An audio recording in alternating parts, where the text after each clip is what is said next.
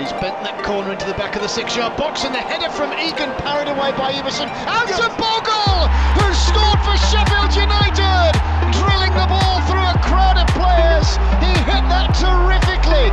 Everson will only have seen it late, and it is the captain, it is Sharp, and of course it's a goal as Billy Sharp drives the penalty into the top right-hand corner, sending Everson the wrong way, and Sheffield United.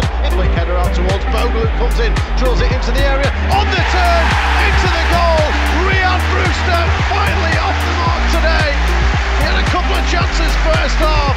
I'm not sure it was what Bogle wanted to do in off the right, but Brewster pounced brilliantly well. He scored in the last home game against Bristol City 55 days ago, and he's opened the scoring today, his 4th of the season. Norwood whips it into the box. Sharp is there, but it's going to be headed in by Robinson. Flying into the area, pounces in. It's his first Sheffield United goal. What a moment for him in front of the Kop end. What a start to the second half for Sheffield United. 5.5 to Rhian and Norwood, then into the area, and then a turn from Billy Sharp, out to nothing, silences the Peterborough fans. Billy Sharp scores goals, he is out on his own as the Championship's greatest ever goal scorer, and he has put the plate ahead here at Peterborough.